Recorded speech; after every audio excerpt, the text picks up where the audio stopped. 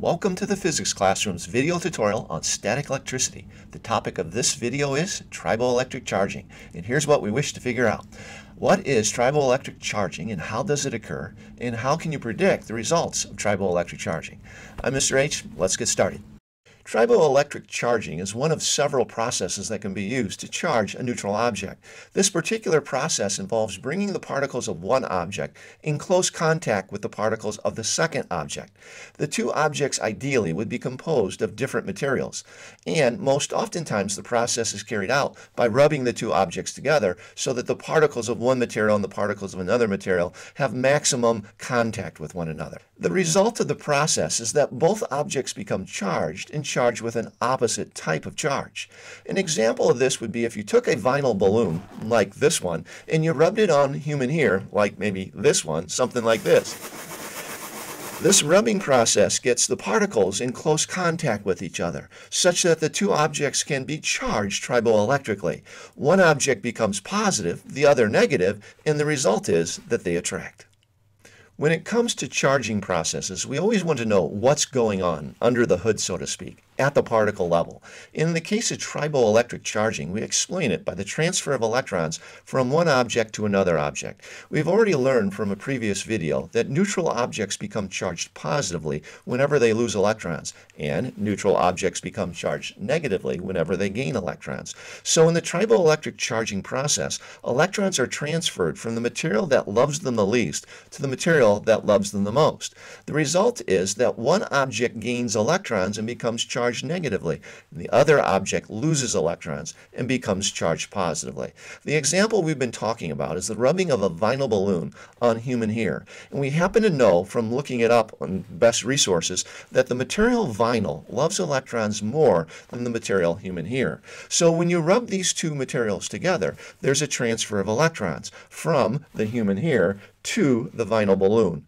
The result is, since the human hair has lost electrons, it becomes charged positively. And since the vinyl has gained electrons, it becomes charged negatively. And when you're done, the two objects attract. A big part of our model for triboelectric charging is the property known as electron affinity. Electron affinity describes the relative amount of love or affinity or attraction that a material has for electrons. During the triboelectric charging process, electrons are transferred from the material that has the lowest electron affinity to the material with the greatest electron affinity. That leaves the material with the lowest electron affinity charged positively. The material with the highest electron affinity becomes charged negatively. Let's consider this example. A piece of glass is rubbed with silk and the glass becomes positive. We can use this information to determine which of the two materials has the greatest electron affinity. In this case, electrons must be transferred off of the glass, making it positive, onto the silk, making it negative. So since the silk grabbed the electrons from the glass, the silk must have the highest electron affinity. In this demonstration, we're going to learn how to test any two materials for their relative electron affinity. The demonstration begins by taking two tapes which are taped together and pulling them apart briskly. This charges both tapes triboelectrically. I'm going to take the bottom tape and I'm going to bring it near paper bits, and I observe it attracts paper bits. That tells me it's charged. I'm going to place it on a string above the table on the right side. Then I take the top tape, I bring it near the neutral paper bits as well, and I notice its attraction. The top tape also is charged. I'm going to put it hanging from a string on the left side of the table. Now I'm going to take a vinyl balloon and rub it on wool. I happen to know this causes the balloon to become charged negatively. Yep, it attracts paper bits. Now I bring it near the top tape and I notice its attraction, and near the bottom tape and I notice its repulsion. So the top tape is charged positively. It's the one on the left. The bottom tape is charged negatively. It's the one on the right. Now I'm going to take two materials, cotton from a sock and vinyl from a PVC tube. I'm going to rub them together. The PVC tube is charged because it interacts with paper bits. Now I bring it near the negative tape and notice repulsion. I bring it near the positive tape and I notice attraction. That means the PVC tube is charged negatively. Evidently, it must have a greater electron affinity than the cotton, since when rubbed together, the PVC becomes charged negatively. By repeating this procedure for a variety of materials, you would be able to determine the relative electron affinity of all tested materials. And the result is you could create what's known as a triboelectric series. A triboelectric series is a listing of a collection of materials that are ranked in order of their relative affinity or love for electrons. This chart at the right is a triboelectric series for 15 different materials. At the top of the table is Teflon.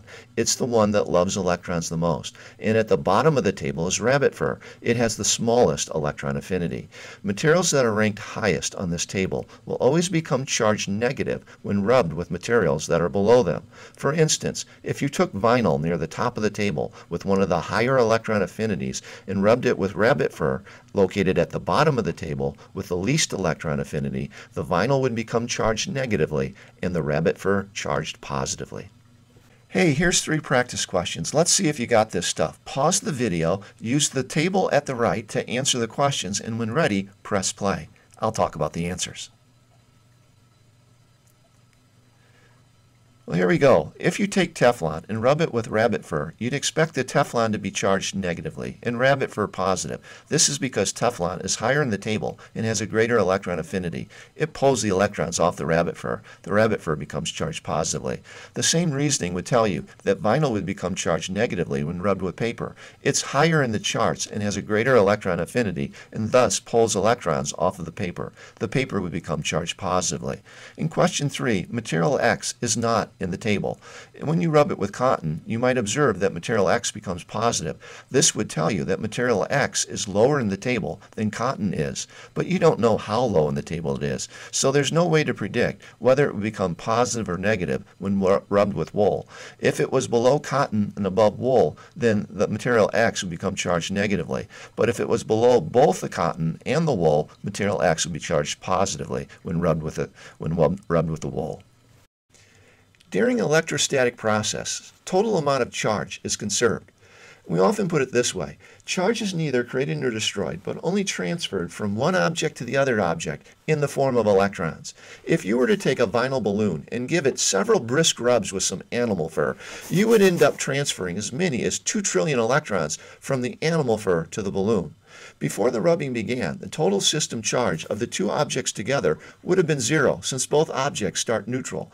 But if charge is to be conserved, then after the rubbing is complete, the total amount of system charge should also be 0. You might ask, how can that be if both objects are charged? Well, it goes something like this. The human here, having lost 2 trillion electrons, would have a charge of approximately 300 nanocoulombs, positive 300.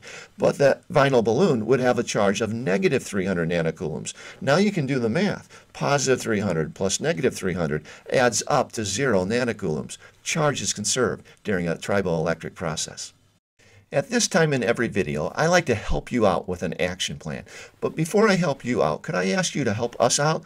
Like, if you enjoyed the video, give us a like, subscribe to the channel, and tap the bell to get notifications, or even leave a question or comment in the comment section below. Now for your action plan. Here's 3 resources, each one from our website. You'll find links to each of these 3 resources in the description section below. There's a concept builder, a Minds on Physics mission, and a tutorial page, any one of which would help make this learning stick. Whatever you do, I wish you the best of luck. I'm Mr. H. Thank you for watching.